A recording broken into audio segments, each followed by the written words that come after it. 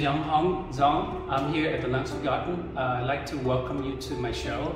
And my work actually consists a lot of watercolor painting that are inspired by my surrounding areas. A lot of these are has a lot to do with natures and the things that I was growing up when I was in China.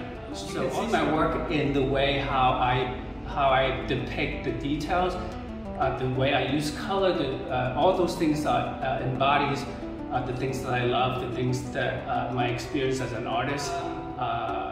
Sometimes when we look at painting, the things, what you leave out is just as important as what you put in.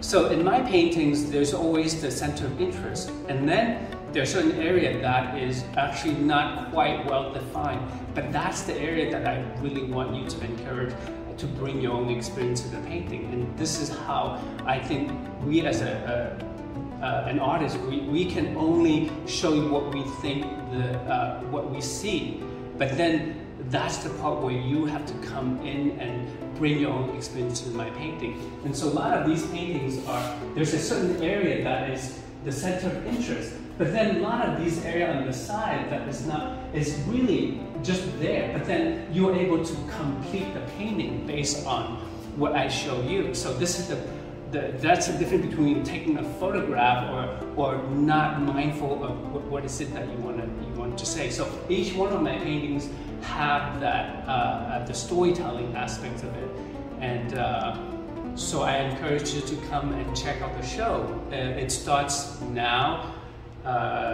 first week of May to the third week of June. Thank you very much.